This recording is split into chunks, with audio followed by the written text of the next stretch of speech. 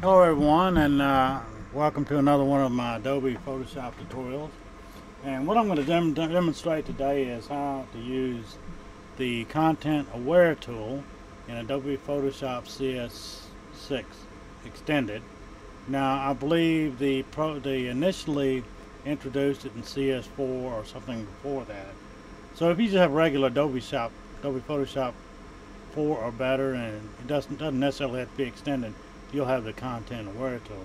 But I want to do a real clean, quick presentation and show you how I can use it, some techniques I've kind of developed and using it. The Content Aware tool is not necessarily a one-click solution, but it is a very handy tool.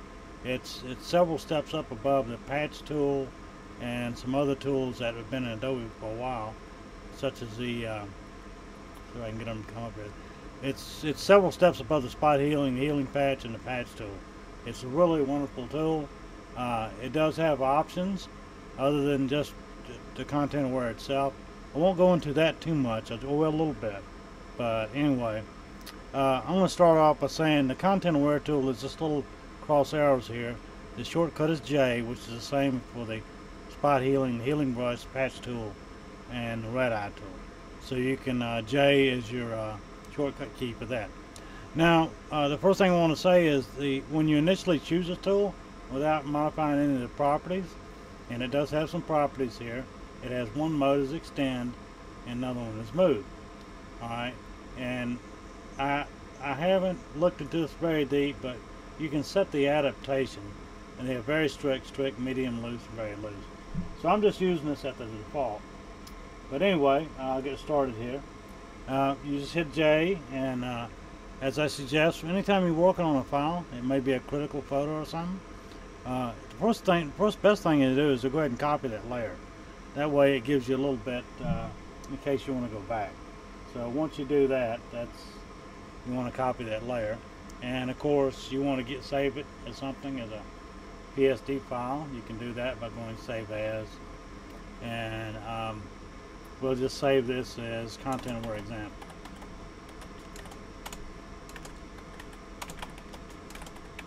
So those two things right there, and now your work is saved and you can go back from that point. But anyway, as I was saying, when you select the Content Aware tool, which is shortcut is J, it's just simple lasso. So this is all you really do. I want to make this ugly Gorilla Glue tape patch I got on my canvas currently. I want to get it out of there. So what you can do, you just make a loose selection like so, and since it's already it's in the extend mode, which is what I want, you just drag it, and you have to pay attention to kind of keep it in line with the material that you want to get rid of. So you want to make these lines line up, and you just let go. All right. Now you can continue doing that. But what I do is I Control D and I start a new selection. Let's say go over here to the other side, and we'll just make a loose loop here. And we'll do the same thing. We'll just move it along with our Wacom pen, keeping sort of lined up with the other two lines there, and releasing it and letting it do its thing. Alright.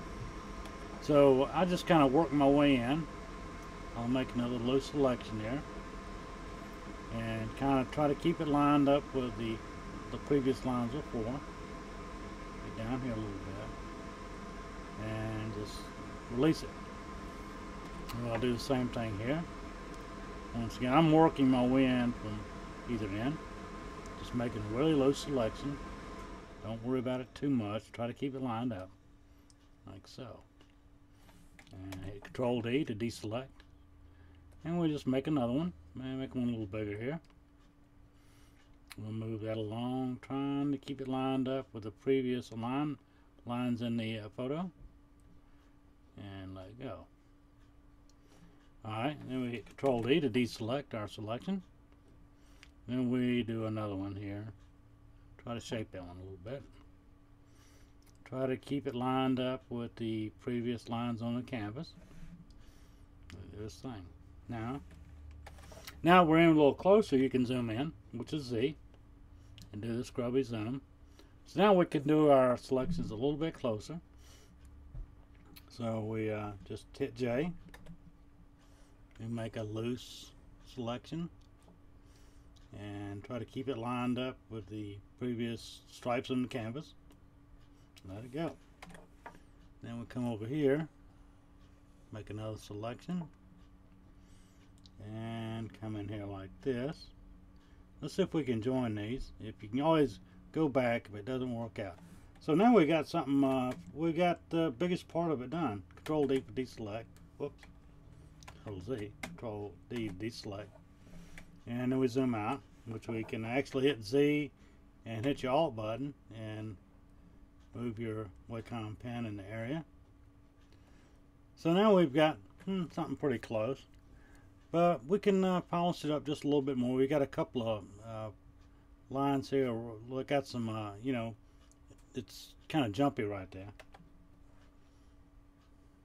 So we can go in here, see if we can straighten this out a little bit. So we just make it a loose selection. Hit J for your content aware tool. Photoshop remembers what you did last, so that's always handy. Let's see if we can turn this. No, we can't really turn it. So we're going to go enter and then Control Z. Control Alt Z. D. So what we can do here to fix this, we want to fix this a little bit. So one thing you can do, you can always go to your clone stamp tool. And, or wait a minute, let's try something else here. We'll go back to our content aware. We'll draw a selection like this. Since we're using the extend mode, we'll do this number. And we'll extend like this. And then for this part, that's not going to work either. Well, let's try something else. Maybe we can zoom out.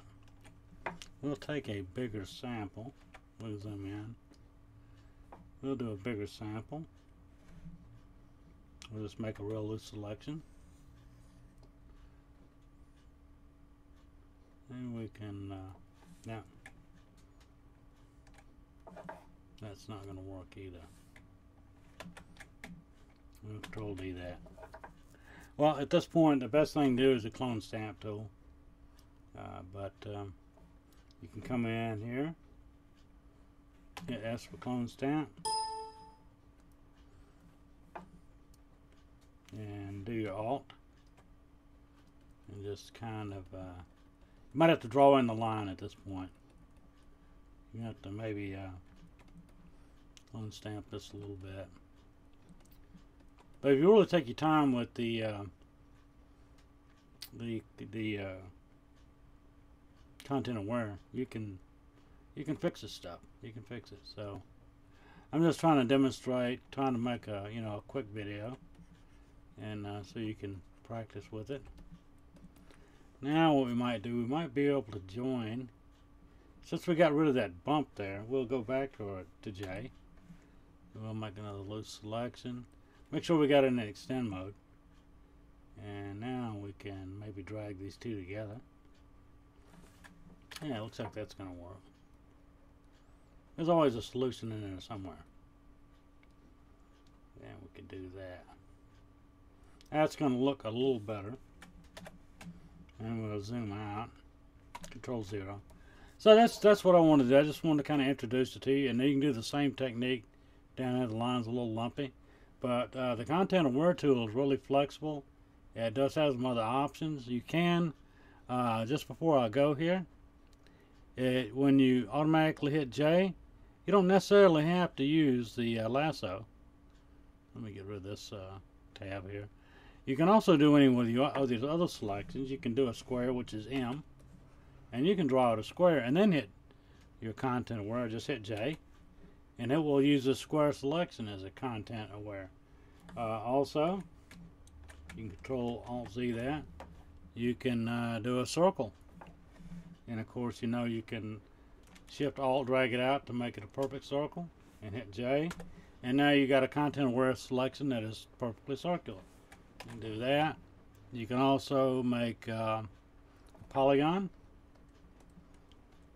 which is L for lasso, hit J, and now you got this as a content aware selection. So those are the one things I want to cover, and also you can experiment with the various options for it. There's the move, and there's extended, and then you got the adaptation, which I haven't really messed with that much, but you can try that out as well. So thanks for watching my Adobe Photoshop video tutorial on using the content aware tool, and I'm out of here.